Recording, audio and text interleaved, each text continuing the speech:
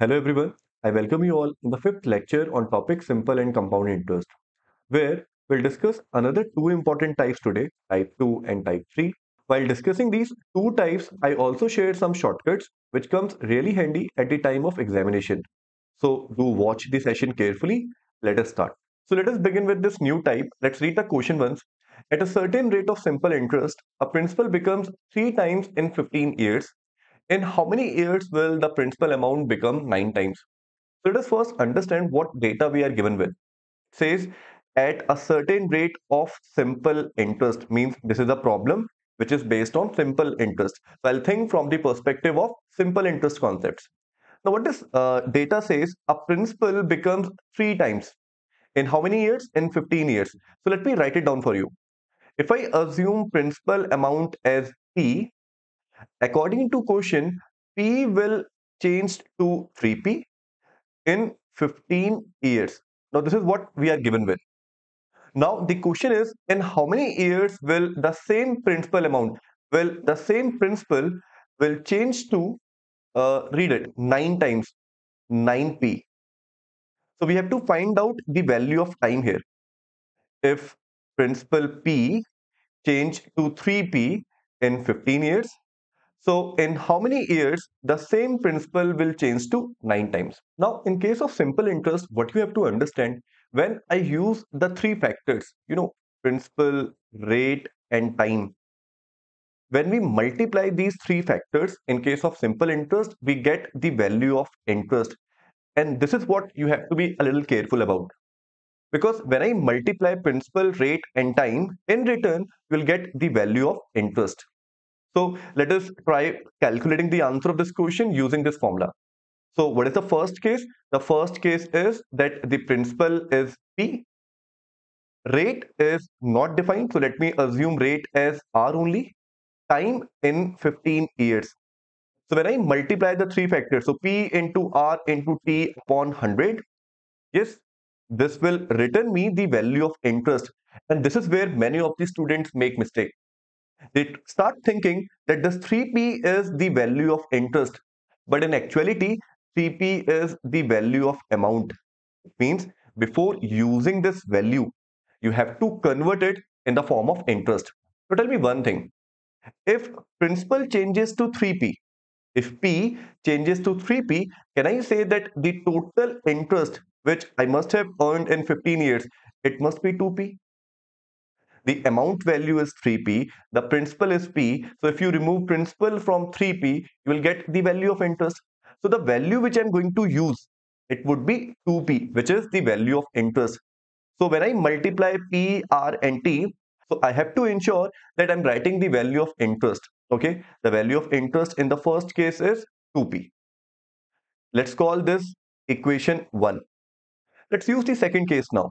With the same principal, at the same rate, in how many years will the interest would be? Now again look at this is again the value of amount. So if I ask you what is the value of interest, so if I want to change principal from p to 9p, so I need to earn a total interest of 8p. So the value of interest 8p. Just make sure that we are writing the right data. Now look at the two equation. What I want to calculate, I want to calculate the value of time. Now there can be many ways. One of the best way would be divide the two equations. If you divide the two equations, you know what will happen? This 100 will cancel this 100. Principal is constant, rate is constant. And then you would be left with, okay, let me remove this variable p with the other p. So now you are just left with 15 upon p. This is in the left hand side. And in the right hand side, you would be left with 2 upon 8. And now when you solve this, 2, 1, 2, 4, you get the value of time. Simply cross multiply. The value of time would be 15 into 4, that is 60. So in how many years the same principal will amount to 9p in 60 years? And that is the answer of my question. So which option is going to be answer? Option 3. Now this is the conventional way of solving this question. So after understanding how to solve this question using formula, now I want you to focus on how you could have solved this question in a better way using a visual approach. So please listen to me carefully.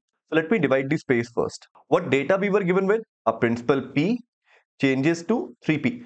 But the problem is if I write down 3P, 3p is the value of amount. So instead of writing the value of amount, I'll directly write down the value of interest. In how many years? You would say, sir, in 15 years. This has happened in 15 years. Now, in the same principle, I want to earn an interest of 8p. Some of you might be thinking, sir, why not 9p?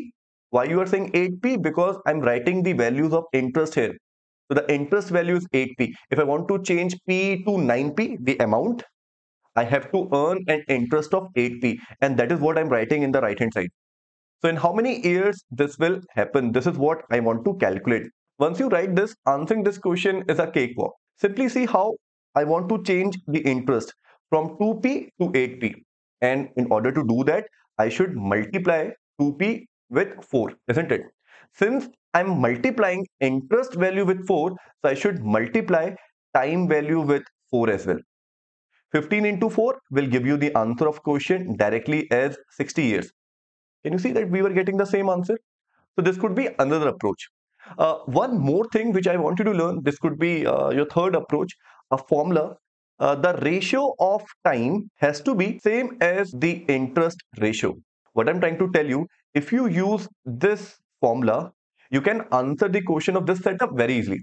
You know the first value of time, 15. The second value of time is something which I want to calculate. What is the interest value? 2p. And then I want to change 2p to 8p.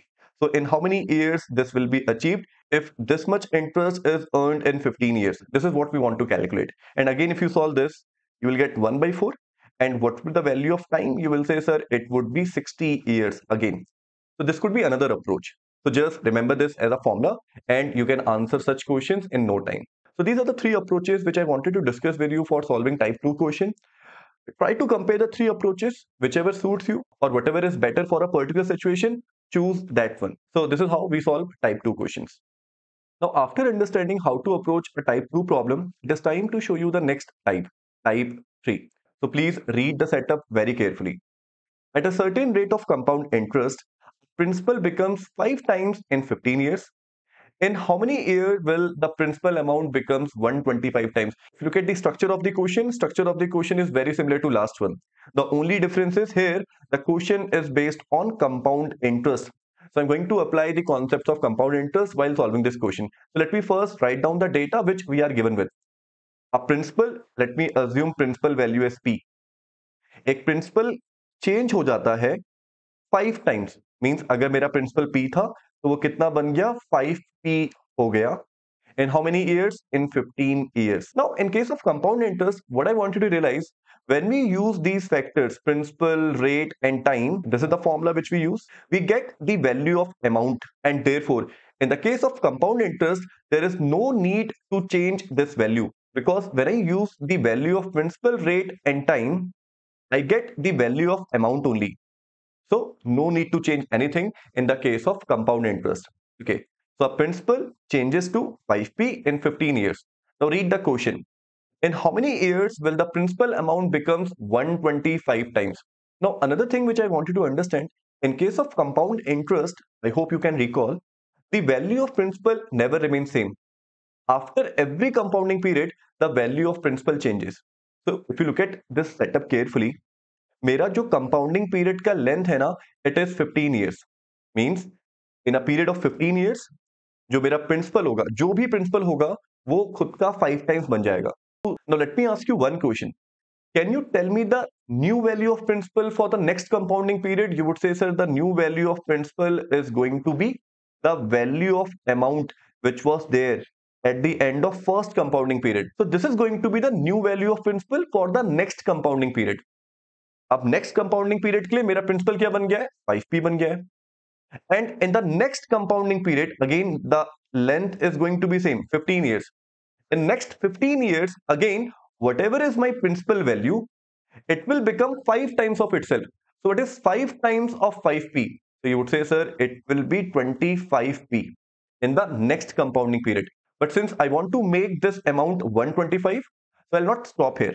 I'll go to next compounding cycle. So for the next compounding cycle, if I ask you what is the value of new principal, you will say, sir, the value of new principal would be 25p. And again, in the next compounding period length is 15 years. In the next compounding period, it will again be 5 times of itself, 5 times of 25p. What is 5 times of 25p? You would say, sir, this would be 125p. And this is where we want to reach at. Read the data. In how many years will the principal amount becomes 125? So we have reached to our final destination. And now I'll stop. Okay, so in how many years we have achieved this? You would say, sir, simply add all this data, 15, 15, and 15, and I'll get the answer. So how many compounding periods? You would say, sir, there are total 3 compounding periods, 1, 2, and 3. And for each compounding period, the length is 15 years. So 3 compounding periods of length, 15 years. This is one way. Or simply add 15 how many times? 3 times. Again, you will reach to the same answer, 45 years. So the answer of this particular question is going to be an option which says 45. So option 1 is the correct answer. So this is one way of solving this question, but not the only way. I can solve the same question using a shortcut. So let me first introduce the shortcut. It says a principal becomes 5 times itself. So first write down the factor. So the principal is increasing 5 times after every compounding period. In how many years will it become 125? So I want to make 5 as 125.